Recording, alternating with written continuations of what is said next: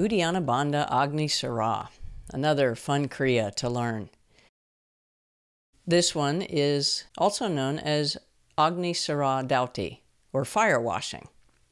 This tones the abdominal muscles and organs, as do most of these abdominal kriyas, and also purifies our digestion and elimination systems.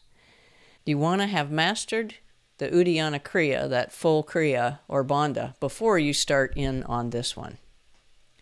You use the same setup as uddiyana kriya, including holding your breath out while doing the pumping. Hold the breath out, draw up uddiyana kriya, and then release it, draw it up, release it, draw it up, and you just repeat that as many times as you can comfortably before you need to stand up and take a breath in. This video will show you the steps. Rupali reaches up, takes an in-breath, and then folds over, exhales completely, holds the breath out, locks the kriya, and then pumps.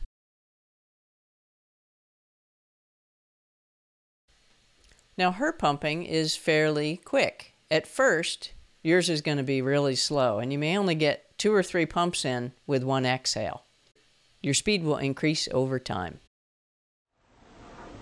Now let's watch the video one more time, and I slowed it down a little bit so you can really see that wave-like motion or that pumping motion in the abdominal area.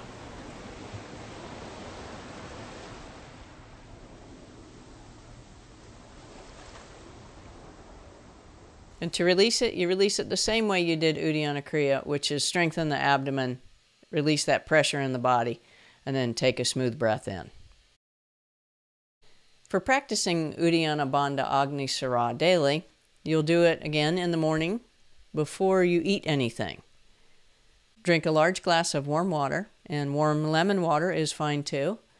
Wait about 15 minutes or so, and then start with 3 rounds of this. A round is as many pumps as you can do comfortably with the breath held out. So start with 3 of those, and over time build up to maybe 5 to 10 rounds in the morning.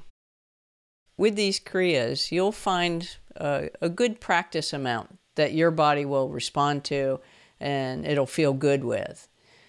Think of it as quality and not quantity in your practice. So you don't need to do hundreds of rounds of this. A few really good quality rounds is plenty.